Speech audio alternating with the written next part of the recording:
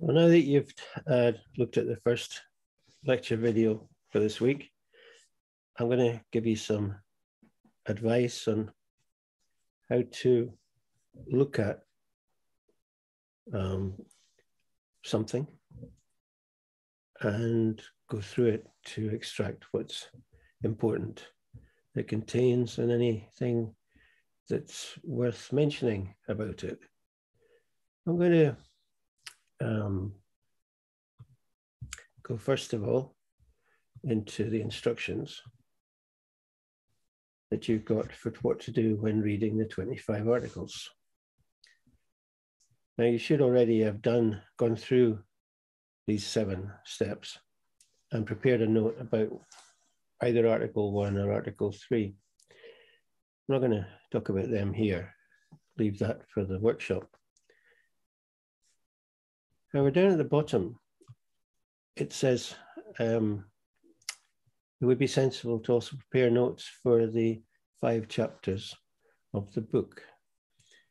Now, you don't have to prepare those notes, but in preparing the notes, you're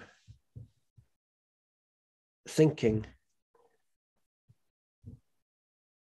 carefully about what it is that the thing you're reading is telling you. And as soon as you start doing that, you begin to see things that you didn't notice when you just skim read it.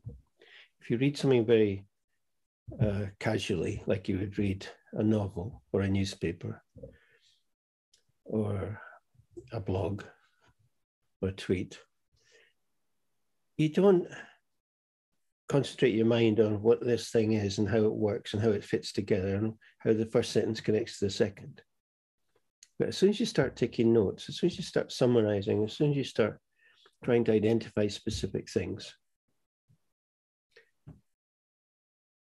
you begin to have a deeper understanding of the thing you're looking at. So, for example, when I was a student, I took, for the average lecture, 1-hour lecture, which was 50 minutes, I would have 3 pages of handwritten notes, which you're talking about maybe 100 lines of handwriting. So let's say there was 12 words a line. So we get 1,200 words.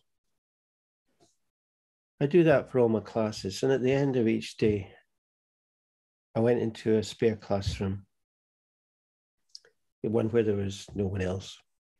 And I used to sit down and I would make notes from my handwritten notes. In other words, I'd organize what I'd written.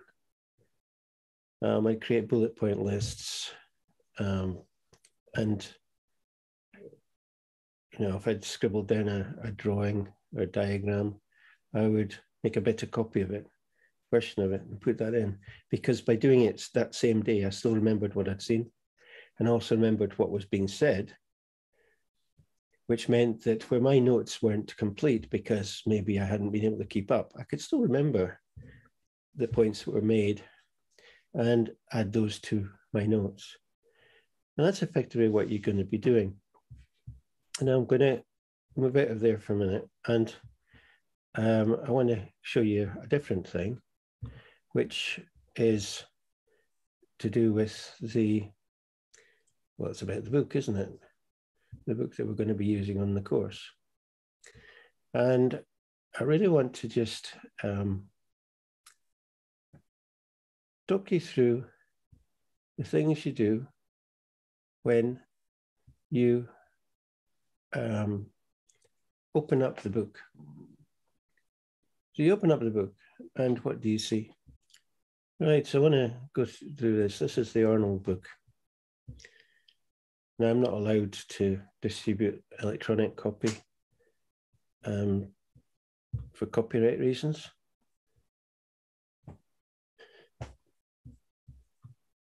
Here's the contents. So you see, it's quite a short book. The whole thing is basically over by the time you get to 146 pages.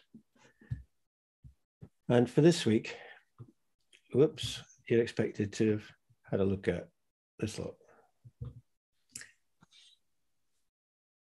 The book, however, begins with a preface. And as in articles, when you should read the abstract, in books, you should read the preface. There's not much in this one. It just says what was changed between the two editions.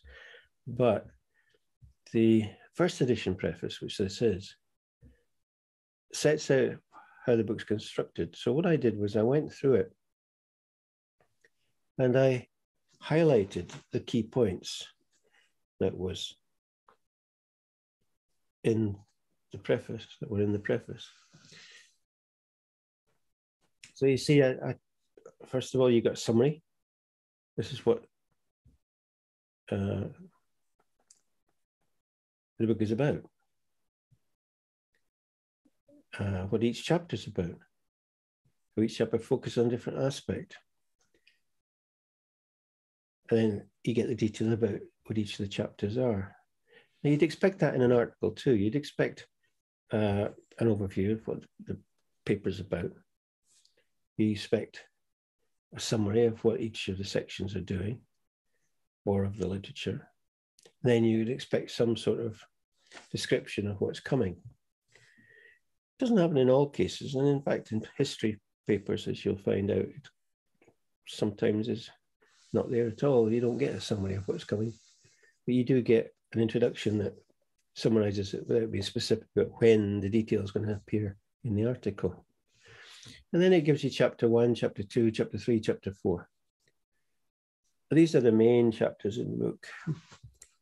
So you get told what chapter 1's about. So when you're reading chapter 1, before you read it, if you read this, it tells you what you're going to be reading about. Same with chapter 2, same with chapter 3. And when you look at the chapters themselves, you might find it quite difficult to arrive at these short statements. So here you are, they're given to you. In an article, when at the end of the introduction, the author has written the next chapter, the next section looks at this, it's the equivalent. So it gives you some, it's like if you're hanging coats in a wardrobe or clothes in a wardrobe. You got a coat hanger, this is your coat hanger. The final chapter is a very short chapter. And it talks about how you, or what the benefits are of doing, in this case, medieval history, but history in general. Now, the book is all about medieval history. So you might wonder, why am I reading a book about what is medieval history when I'm doing a course that's about history, basically from 476 to 2122 or 2022. It's all to do with the core focus of the course, which is history. And the problems for doing historical research in the Middle Ages, medieval history, are not solely problems for that period. They're problems for all history. Medieval history has a lot clearer examples. So by reading a book that's telling you, basically how to do medieval history, or how to understand it, how to interpret it, you're actually being told how to do that with any historical piece. So, for example, if you were to be set a project to write a 1,500-word essay on the creation and performance of the IASB, that's a historical essay. And you would find that you would have sources that are saying contradictory things, and you need to work out, which one do I use? You'll have very informed sources that are telling you what really happened, and you've got people who know a little who don't have the full picture, and their conclusions and their descriptions are just enough different from the other one, the one that does know what they're doing, to cause confusion. And what you have to do in a historical study is decide which of those pieces of evidence you should use. What you find if you were to read beyond what's in the course, you begin to come across situations where the authors have taken the easy option. Instead of using the perfect source, the one that actually does know what happened, but which is 700 pages long, these authors have used the summary of the summary of the summary, a very diluted version of the topic. And as a result, there's not very much depth of understanding of the real issues. There might be a lot of understanding of some minor issues or some vaguely accurate, but not precisely accurate issues. And accounting history, what's been written about it, is very much of that type. Now, it all came about in the early 20th century when a group of Italian accounting historians basically began the discipline. Accounting history dates back effectively into the last quarter of the 19th century, so it's about 1870 onwards. But if the real founding work was done between 1910 and 1920. And what those people did was they saw all this evidence in archives, that's just libraries of old books, and they knew how to read it, which in itself is a challenge, but they knew how to. So they took the effort to learn how to read what they were reading. They were looking at, and they were looking at all these account books from 14th century, approximately, from 1300 onwards. And they could see what was being done, they could see how the accounts were being prepared. And by accounts, I do mean the ledger accounts, not any statements. So they could see the bookkeeping. Now, in order to understand what was being done and to explain why it was being done in a certain way, they needed to go and find out about context, about what was going on in the world outside the bookkeeper's desk. What was going on around the bookkeeper? What was the business needing that made these books of account useful? And what external factors were influencing the way that the bookkeeping was done? That's what they should have done. They should have investigated that, but they didn't. Even when accounting historians of the first half of the 20th century came across studies which gave them that information as they did, they tended to treat those studies very superficially. For example, the business historian Raymond de Roover, who was actually an accountant, he was aware of what had been written by German scholars about medieval Italy, a legal framework, and about the importance of account books at that time.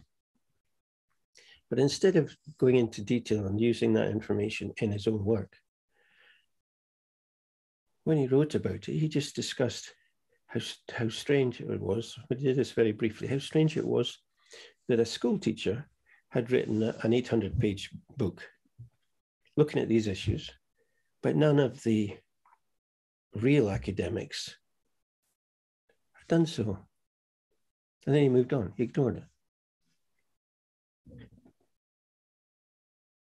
And that's really what you've got in the accounting history literature for the period up to 1500. You've got superficial use of context, superficial use of other literature, and just vague descriptions, or very precise descriptions in many cases of what the account books are looking like. And those researchers decided that, well, we can't actually understand what's going on. We're going to set ourselves a target. And the target they set themselves was to identify real examples of double entry bookkeeping, because they saw that as a point at which accounting was born, modern accounting. Now, in order to find out if you're looking at an account book containing entries made using double entry bookkeeping, you need to know what double entry bookkeeping is. So they defined it. And they didn't define it on the basis of, in each transaction, there's an item exchange and a form of settlement, and one is entered as debit and the other as a credit. And each entry indicates where the contra entry is to be found. The contra entry of a debit entry is the credit entry, and the contra entry of the credit entry is the debit entry. No, they didn't do that. What they decided was, we'll look at what would happen once you have entries in a ledger in double entry. And to them, the obvious thing that would happen is that you get financial statements prepared. And to do that, you need to close the ledger. And in closing the ledger, you need to balance it so that, and transfer the expenses and the income balances on the accounts relating to those, transfer those somewhere so that you can put an entry summarizing what had occurred profit-wise into your capital account. And to do that, you needed a profit and loss account or an income statement. So they decided they would define double entry based on what happens at the end of that process, which is that there are changes in capital. And he said, if your bookkeeping system reveals or shows the movements in capital over a period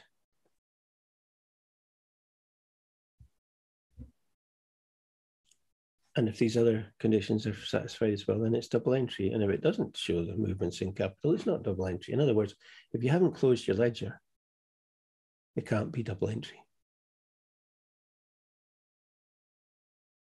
That's effectively what it was. Of course, there's exceptions to that, but the way they set it up, you basically had to close your ledger. So accounting history went down a blind alley. Now, had they had this book, they may have been able to appreciate that they were doing the wrong things. So when I was going through this first chapter, or going to the first chapter, the first thing I noticed was, well, here's some extra information. That's quite interesting. And you see it's a map of Europe, 900. And it's, of course, split in half because it's across 2 pages. And then you get the same map, but it's 460 years later. Just showing the changes that are taking place in that time. And you can see the key down here showing you who was in charge of everything. And this key has changed. So there was quite a lot of change took place over that period. And here you get to chapter 1. Now, at this point, what you should be thinking to yourself is, right, I've got to read this. In this case, it's not terribly long. It's about 20 pages, and they are quite short pages. It's quite a small book.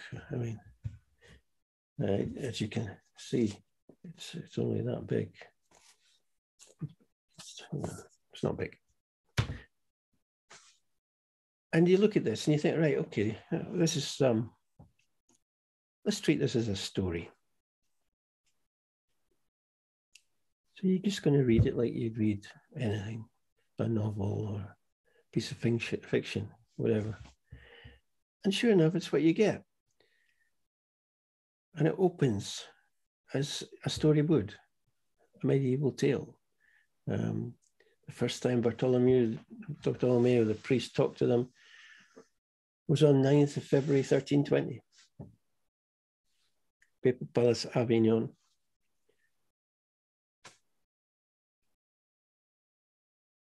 And his interrogation took up most of one day.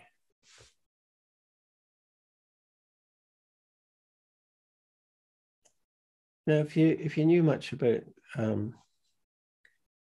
history of Europe from maybe 1200 to 1800, you'd have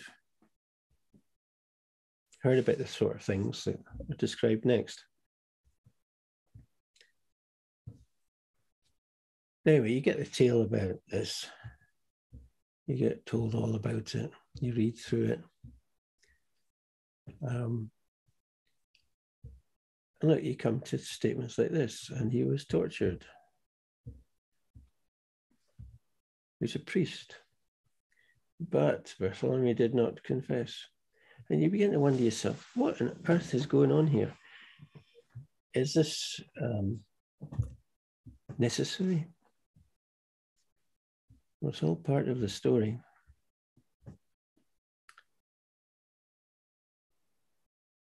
And these people all existed. You see what he says here? At first sight, this is what one might call a very medieval tale. It's got all the stereotypes. Tyrant, a pope, torture, magic.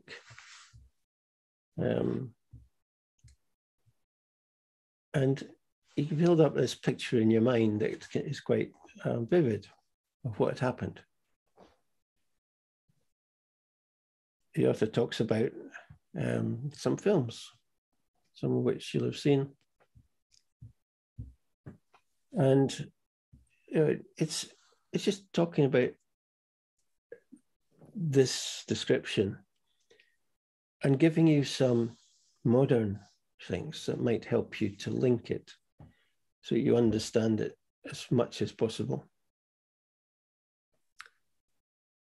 And then he says, okay, but hang on a minute.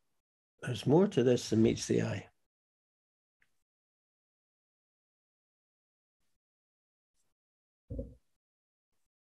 And in other words, think more carefully about what you've just read. What's it really telling you? And he talks about some of the things that we assume about the Middle Ages.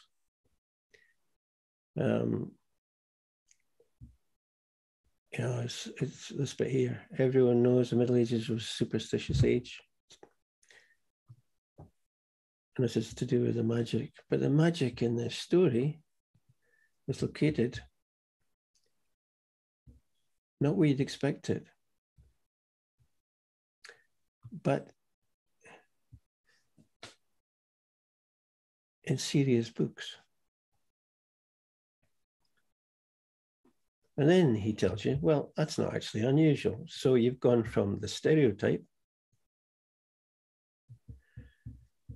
to having pointed out to you that there's something in this story that doesn't quite resonate with the stereotype.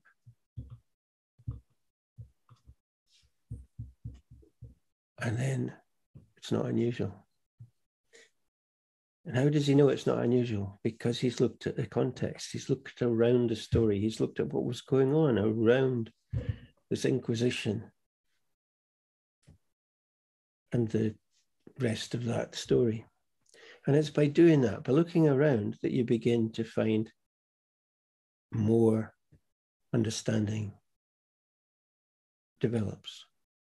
You develop your understanding of what you're looking at by looking at what's going on around it. Now he tells us a bit more.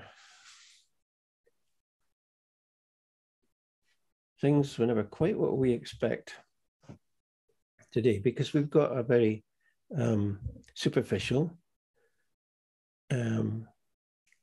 perspective on what these sort of things were at that period, fueled by what we've seen in films and on television and read in books.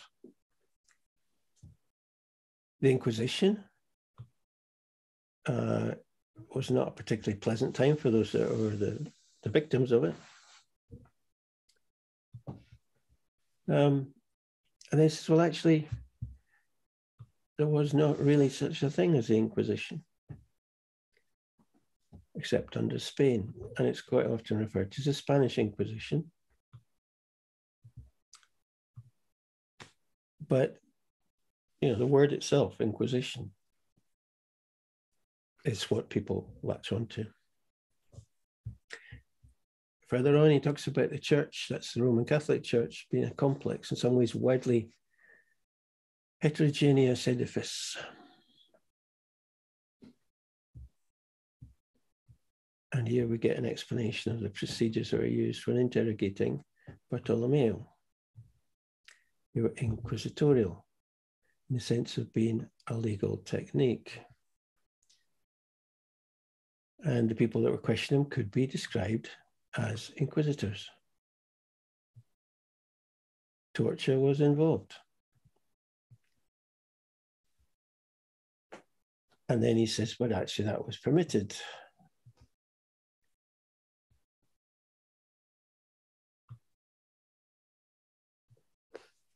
It was the secular authorities in Milan that tortured Bartolomeo.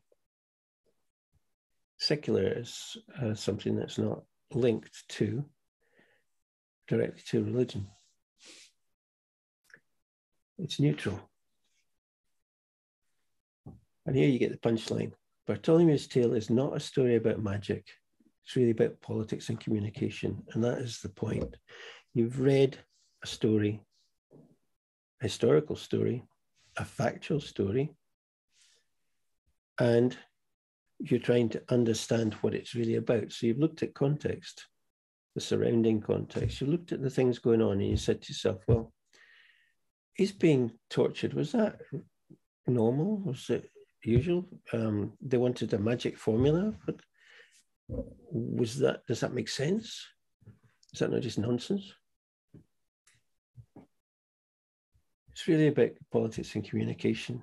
And if you read carefully through this, you begin to see the point. And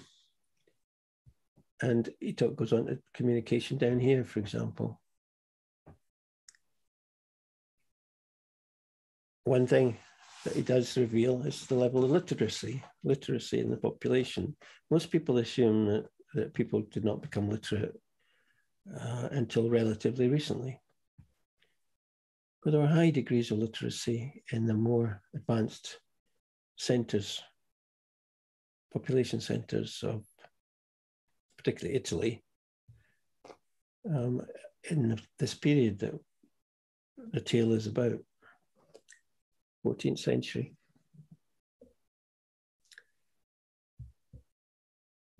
And here you get trade routes linked together, various European centres, connected Europe to the Middle East. Letters, reports, recorded interrogations, archives, sermons, songs, stories and images, all circulated across European kingdoms. With postal services in the 13th century, and most certainly also in the 12th. So information did travel, but it didn't travel as quickly as obviously it does today. It would take several days for a letter to go from Siena to Champagne, Siena and middle of Italy up to Champagne, which is the northeast of France. It takes several days for that letter to arrive, but they did send them. And people knew what was going on in other places. It wasn't a world where everyone just stayed in their village and didn't go more than 10 miles outside the village in their entire life. There was a lot more awareness of the outside world.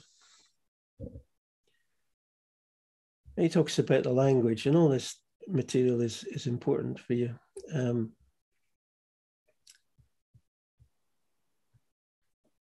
at this point in red, if one scratches the surface of the medieval, something more complex appears. Things are not quite as they initially seem. And that's a big message for you to get. Every element of medievalness is situated within a certain perspective, differing between different times, places, and people. In other words, if you're looking at the 14th century Aberdeen, what you see there is going to be different from what you see in 14th century Edinburgh, 14th century Belfast, 14th century London, Paris, Rome, Frankfurt, Lisbon, Madrid. Every place, every location was different. There was not one universal and univocal feature of the period. Everyone didn't speak with the same voice. Every place was unique because the context was unique, uniquely different. And here you get information about how certain things came to pass, how we arrived at the periods we use when we describe history.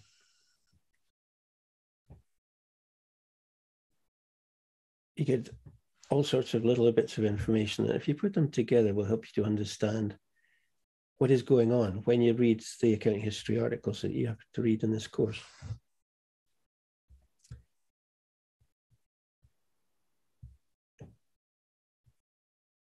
This part here talks about the Holy Roman Emperor and the Catholic Church, which is actually very central to medieval accounting history.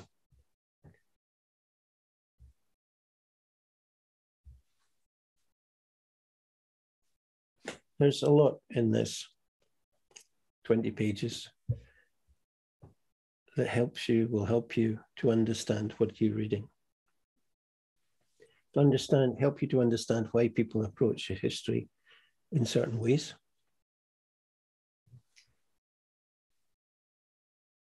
It'll justify for you some of the approaches adopted in what you read.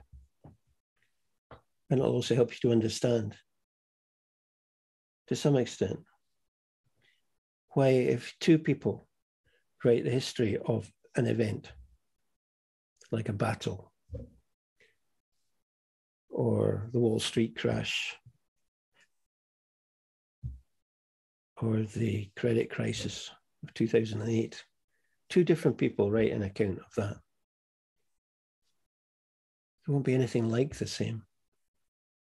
We'll have used different bits of information, different research approaches, and their interpretation will be very personal. They will place more emphasis on some things and less emphasis on others compared to other people. It's the same in accounting. If you give two accountants a ledger that has been closed, and you say to them, prepare an income statement and a balance sheet, they will have two different figures for the net profit. They will have different asset values in the balance sheet. One might make the the business look very successful, the other might make it look like it's struggling. Using the same data, but the way they use it is different. And it's the same with anyone writing about history. The description you get is personal. So different people see it different ways. And for this reason, in the history literature, accounting history literature, you'll see conflicting views. You'll be able to see opinions were strongly in favor of one view and against another. And you'll see why the second version, although not accepted by the majority, made sense. And you'll also see why the first version, which was accepted by the majority, made sense. They both make sense. But the opinions of the historians, if you like, are towards one version rather than the other. Now, what happens then is that over time, the dominant opinion wins. It may have been the wrong opinion. It may be flawed by something that no one was aware of. And someone 20, 30, 40, 50 years later discovers something about the surrounding context that demonstrates emphatically that that dominant opinion was wrong. It may also demonstrate that the other opinion was wrong, but on the other hand, it might demonstrate the other opinion was actually right. And at that point, it's very difficult, if a lot of time has passed, to impose a different opinion on a literature that is dominated by one voice. So when you're reading accounting history, what people have written about it, you need to keep a very open mind and not be sucked in by dominant perspectives, but take everything at face value and just consider it. Is this or is this not useful? Does it logical? Does it make sense? And by reading through this book, you get a lot of clues as to the sort of things that you need to look at. You'll see in here, you've got a description about how a particular school of thought came about, the way people do their history came about. You don't have to know that off by heart, but just being aware that something like that had happened gives you some perspective on how some historians approach what they do.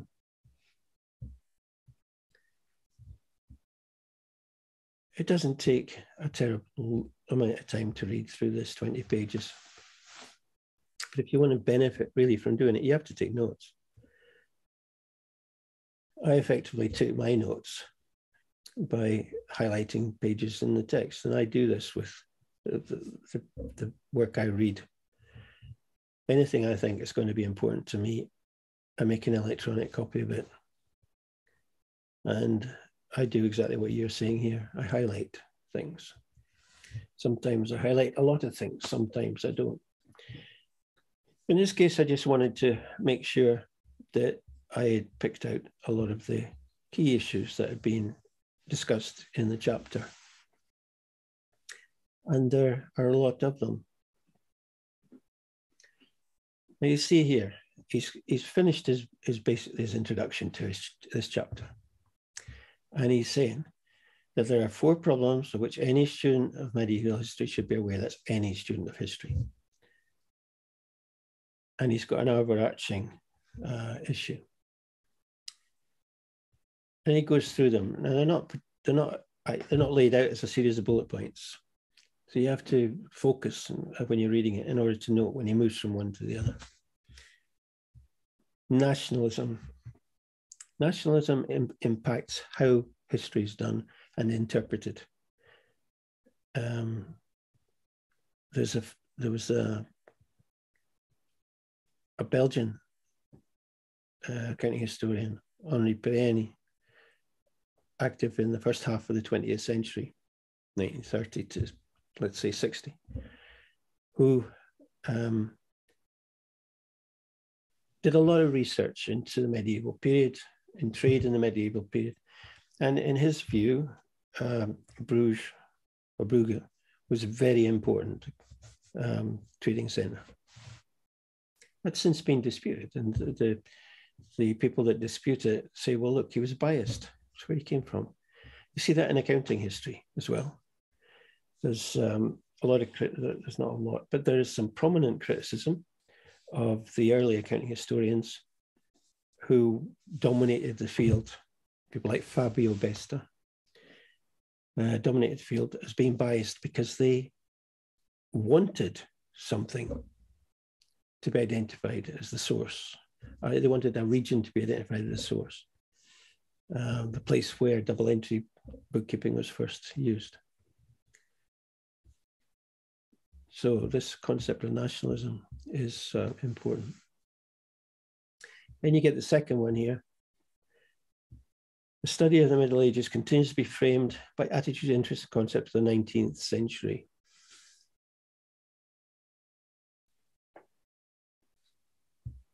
You get the idea of nation again.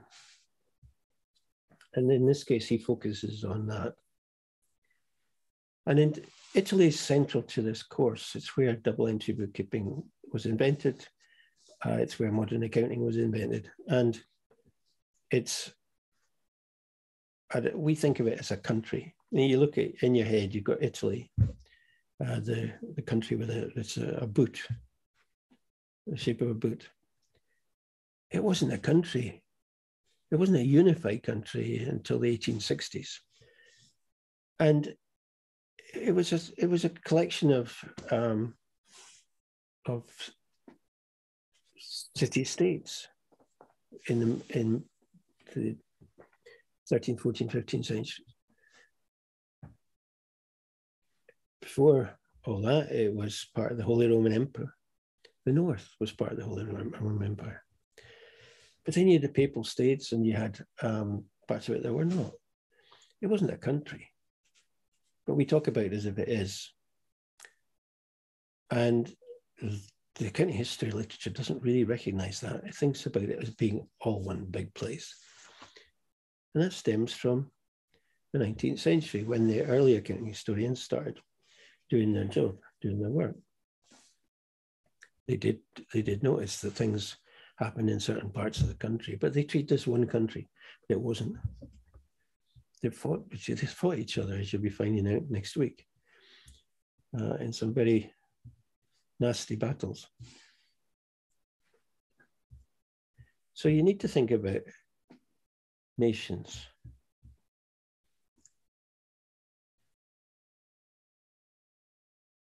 This point here, Anglophone, that's the English language. It's had a particular trait of Victorian scholarship, where you clean things, you sanitize things, things you don't want to talk about. Interestingly, this has come back in spades with the attitude today about slavery, where there's a popular movement which effectively is trying to rewrite the history books, sweep out the things that appear to be vulgar from our past. And this happens throughout history, that as generations pass, the history books get rewritten, and the things we don't really want to talk about get forgotten. Anyway, go down with that.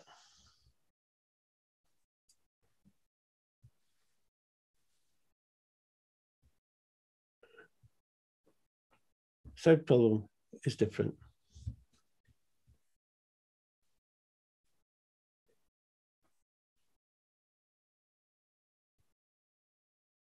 The periodization of history. We use a periodization in history that resonates with Italy, if you like.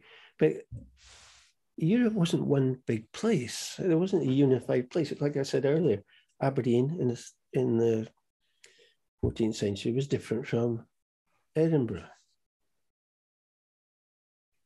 So how can you divide history into specific periods and you argue that those periods are based on the way society was organized, when society in one part of Europe was different from another. That's the point he's making there.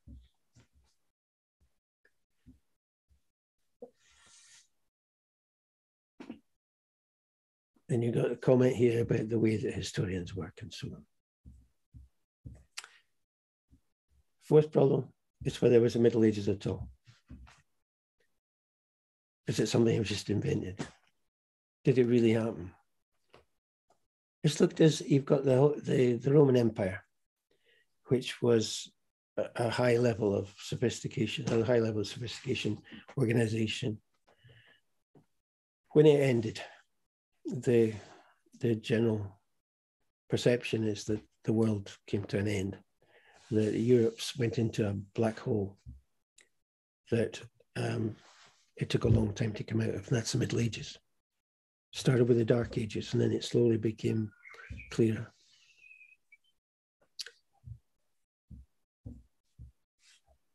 It carries on a little bit.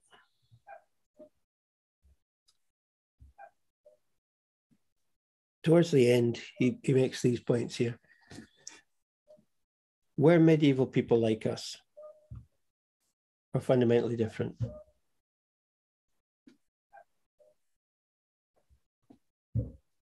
And that is very important if you try to understand what people were doing.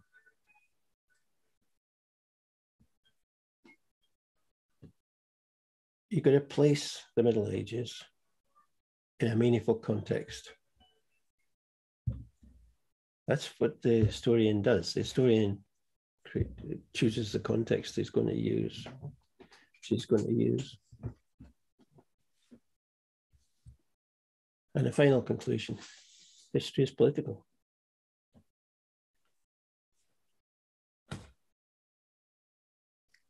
It's a balancing act.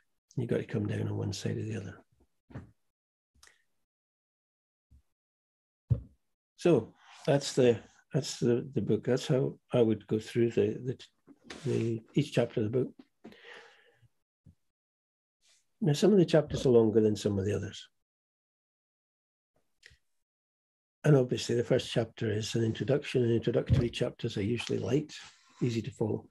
But the other chapters are no more dense. They'll take longer to read because they're longer. But if you go through them, writing down the key things, you build up a picture of what's going on. So I had an electronic version of the book there, a PDF, and I was able to highlight each line that I wanted to remember. If I was doing it from the hard copy of the book or using an electronic book that I couldn't mark up, I just write down a series of bullet points.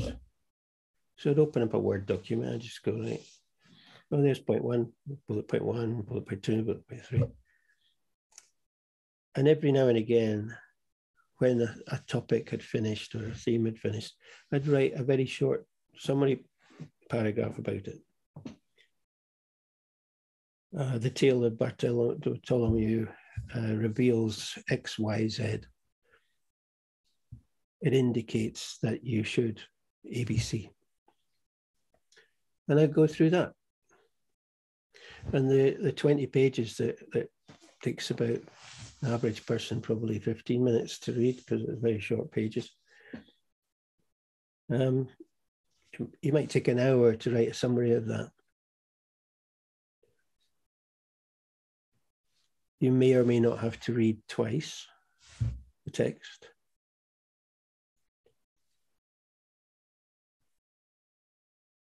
But the key thing is that you get a summary that picks out what you think are the important points. Now, if you then take your summary and you read it a week later, so you go back to it and you read it, or just 2 or 3 days later, but leave it a couple of days. You read through it and you then, for example, pick up the Bartholomew part, the first 3 pages of the book. and you read them again, you'll probably find that you'd want to change your notes. You'll have noticed things you didn't notice before. Now, just the final thing I want to say, when you're doing your project where you have to take an article and write a report about it,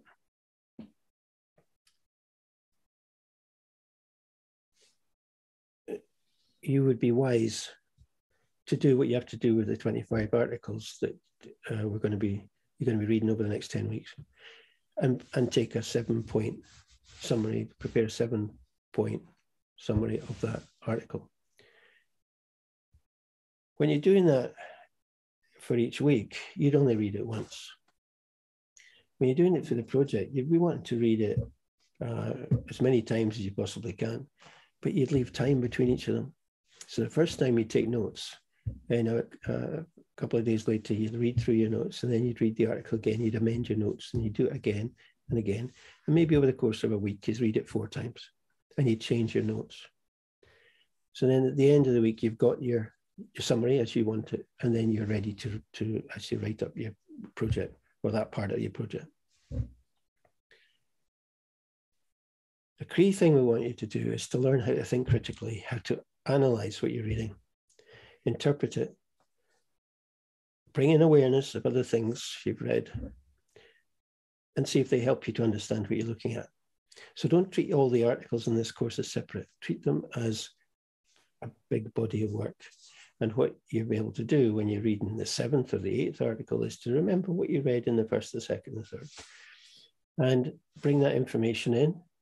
And that will help you to see things like inconsistencies.